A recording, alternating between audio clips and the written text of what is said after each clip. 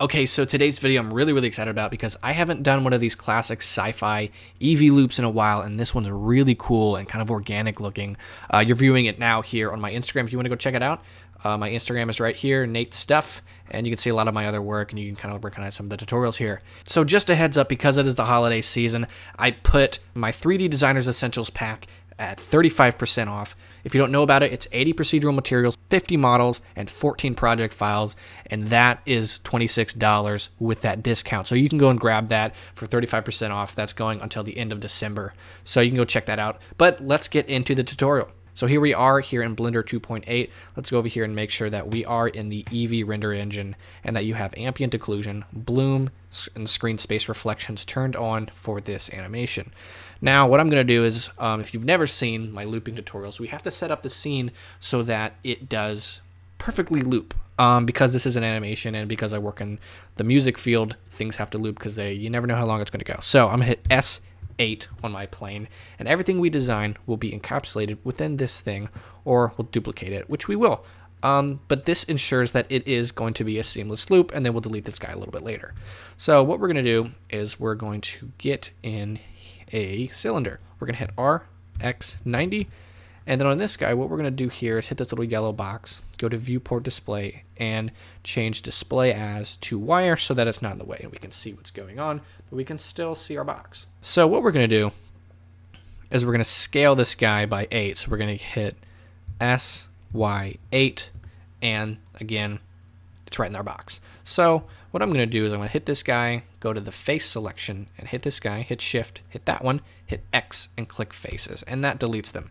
So what I want to do is basically add a really interesting wireframe modifier combination to get those really interesting organic sort of tube looking things. So what we're going to do is we're going to actually add some loop cuts in here. So I'm going to hit loop cut right over here and click once. Now you're going to see this dialog box come up, and we're just going to slide it till we say go around here, because we're going to be decimating this, so I want to have some flexibility here. So that's how we're subdividing this guy pretty evenly when it comes to this kind of thing. Now, if we go over here to decimate, sorry, let's go out of edit mode here. So if we go over here to decimate here in the modifiers, let's see if we can find them. Right here, sorry. And we go to planar. Basically, let's go here and actually view our wireframe. So, okay, so let's go over here and click wireframe so we can actually view the wireframe. So again, let's go back and add that decimate modifier. So we're going to be using planar. As soon as we click planar, it eliminates that subdivision I added, and that's not what I want because that's not the look we're going for. So I'm going to delete that. Let's go here and add a displace first so that the planar, basically the planar, it acts like that because this is just straight on. It's not bumpy. It's not doing anything interesting. So I'm going to click new, go over here to the textures, and I'm going to click clouds. I'm going to hit, hold on, and hit Control A and apply scale. Okay. So I'm going to bring depth all the way down, and then I'm bring scale to right about there. I want it to be fairly interesting displacement. So now we can go back and add in that decimate modifier, and can never find it. So we can go in and add that decimate modifier, click on planar, and now we're going to get a little bit more interesting look. Now, whenever we go and add in the wireframe, right here. Now, if you've heard of the Bigen, the Bigen add-on made by Curtis Holt, this is a fairly similar process, but I want to have I want to know exactly what's going on behind the scenes so that I make sure it loops. So I'm not using the Bigen add-on, but if you want a similar look, you can use that. So now that we're here, click on the wireframe and make it pretty thick. So now that we have the wireframe, it's very blocky. This is actually a really cool look if you're going for a more techie look. I'm going to actually bring him down so we can see what's happening and then turn off that wireframe. So we're going to go back here. We have this, and it's very straight up and down and techie, which is a pretty cool look. But first, what I want to do to make it more organic is add a smoothing modifier. And then when we go down here to repeat, what that does is, I mean, in the name, it smooths it out. And then all we have to do is go back here to our wireframe, make it thicker, and then all we have left to do is add in a subdivision surface.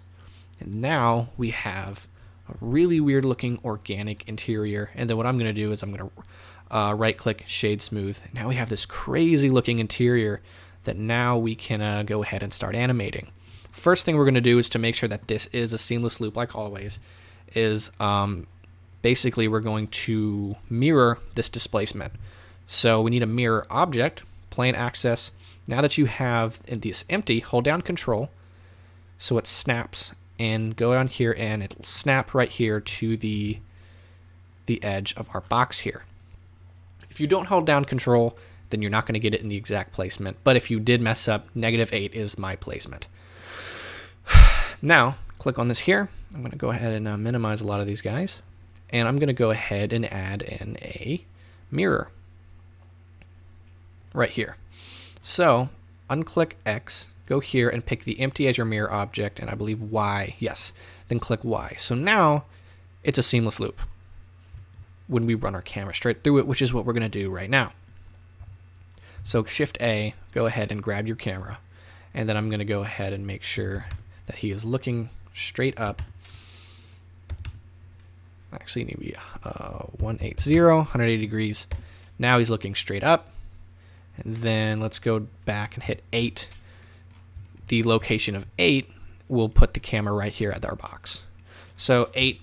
So now we need to run him through really quickly. So what I want this to be is, I believe it's going to be an 80 frame animation. So do that. Also make sure, go to Edit, Preferences in your animation tabs. Make sure that your default interpolation is on linear. That's very important. Now let's go ahead and animate him. So hit this tab here to add a keyframe. Go to the very end. Now it's very important that you hit the right arrow to go to frame 81. That skips a frame. I mean, it adds a frame so that you don't have a 1 frame pause in your animation. So now we're gonna believe it's -24. Yes. So -24 brings you to the end of this animation here perfectly. That's just a little bit of math. Insert keyframe. So now we're running through this tube. Pretty cool. Now here in the camera, I do want to make my focal length 24, which makes it a much wider lens. So right now, currently he was at 50. I'm going to make him 24. That number I like is, for those of you who do photography, the 24mm lens is really cool just for wide angle shots. So I'm going to maintain that sort of, that look. Now, what the problem with that is whenever I add that wider lens, things go even faster. Now, you can go with this speed if you want, but what I'm going to do is I'm going to add 100, let's go do 120 frames. And right there, go to frame 121, back to our camera and see if that speed works. Yes, I like this speed right here. So now I'm going to go ahead and delete that plane. So now we have this guy. So what I'm going to do is I'm going to hit M, new collection. I'm going to call it tube, add that collection. And the reason why I'm doing a collection is right here. We're going to hit tube in the collection instances when you hit Shift A. And then I'm going to hold down Control. And there we go. So the reason why I'm doing an instance instead of an array modifier is because I'm going to be adding more objects in this. And instead of just adding another array modifier on every object, you can just add them to that instance and you just duplicate that instance over and over. And it's really cool. And it updates. So if I add an object in here, an object automatically adds in here. So that's pretty cool. So what I'm going to do is I'm just going to quickly make sure this does loop seamlessly by adding a bunch of instances. So I added a couple instances. Very important though, when you are duplicating, hitting Shift D, you hold down Control so it snaps, so you can eyeball. If it's intersecting here, it's not going to be looping. Right there, that's the sweet spot. So let's just go and run through it. It's going to be 120 frames. It's about a 5-second animation. And yes, it's a perfect seamless loop, and that's the most important thing about this. If you don't care about it looping, then don't worry about this step. So just for the look I'm going for, I'm going to go back to the decimate and start decimating it some more till I like this inner look, just like this. And yeah, we're going to go with that. So it's all, because it's all procedural, you get a cool look and you can edit it and you can make different ones as much as you want. So let's just make sure that this is a seamless loop. It is. Okay, perfect. So what we're going to do is hit Shift D and duplicate this. And then what we're going to do is in the scale here on the transform settings, we're going to go to 3 on the Y as well, hit 3, and that makes it bigger. And I'm going to hit Control A and apply scale. So now we have a wider one around this one. So now when we play, we have this really dynamic look here. And so on this one in the middle, I'm going to make it a little bit thinner on the wireframe right here. And this one out here, I'm going to make the wireframe a lot thicker to maintain a little bit of that power, just dynamically and visually.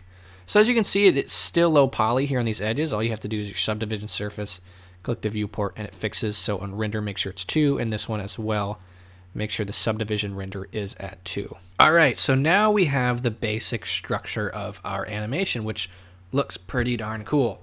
Let's start lighting it and shading it. So let's hit Shift A and go to Look Dev and see how this looks with a little bit of light in it.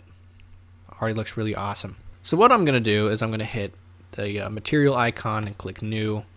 We're gonna make it metallic, and we're gonna make it kind of rough, just like this. And then we're gonna add that same material to this one out here, just like that.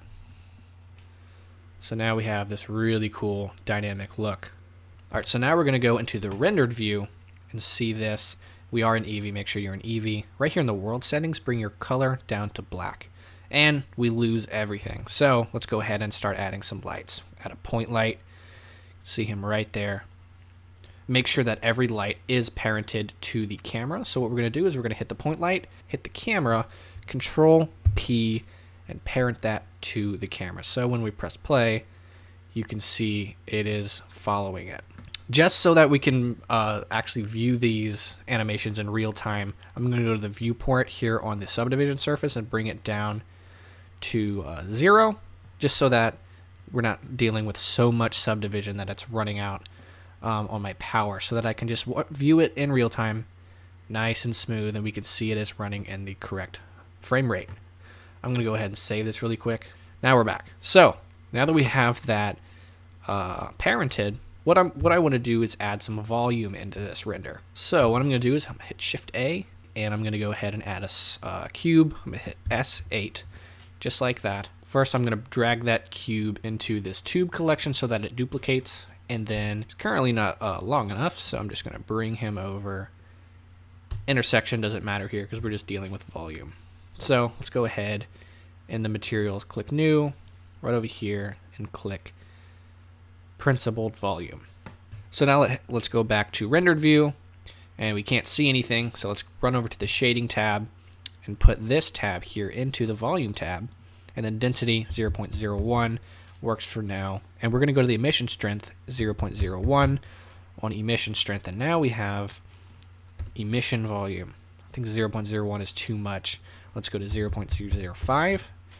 Looks like 0.005 is a good number to run this through with. So now we're starting to see everything work out. What I don't want is a light right in front of me, so I'm going to take this light. If you can't find the light because it's parented, you click this little drop down on the point light. I'm gonna hit G and just move them up here. So now here on the point light, I'm gonna go and change the light to say a blue,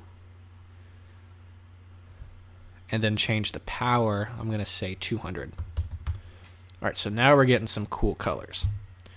All right, so now it's starting to lag my whole computer, so I'm just going to hit H and hide that on all the stuff so that my computer can run fairly smoothly while we design this. So now that we have this, what I'm going to do is I'm going to take this guy and I'm going to duplicate him. So I'm going to increase his scale by 1.5. Actually, let's make them 2 because it doesn't seem to be going out far enough. And now I'm going to go in here into the wireframe and make him really thin. Super, super thin. And I'm going to hit Control A, apply scale, make him really, really, really thin. Right about there. Because what we're going to do, actually we're going to bring the viewport resolution here. And then I'm going to bring the decimation up as well. So let's go back to the rendered view, and I'm going to add in an emission material to him. And that's going to really give it that pop that we're looking for. So emission, make it very orangey, and we'll give it a strength of 30. Wow. Okay, so now the light is overtaking the scene too much, and that's because of our materials. Material's too bright. So here on that material, the first one we made, the metallic one, let's bring that material really pretty dark, right about there. And now we're starting to view it a little bit better. And my scene is very, very laggy because I run a laptop. So now that we have this cool thing, you can play around with it and make it look more wiry. If you look at my original design, it's very wiry. So you can see that. So you can just play around. Alright, so because it's lagging, I'm just going to disable that volume, which I believe that's what's really lagging me. Still got a lot going on, so it's lagging.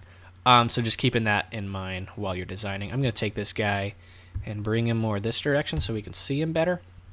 And then bring it down and see how that's affecting our scene. So for this volume here, I'm going to put the emission strength at 0.003 and change in the emission color to a more bluish look. Something around this looks really, really cool.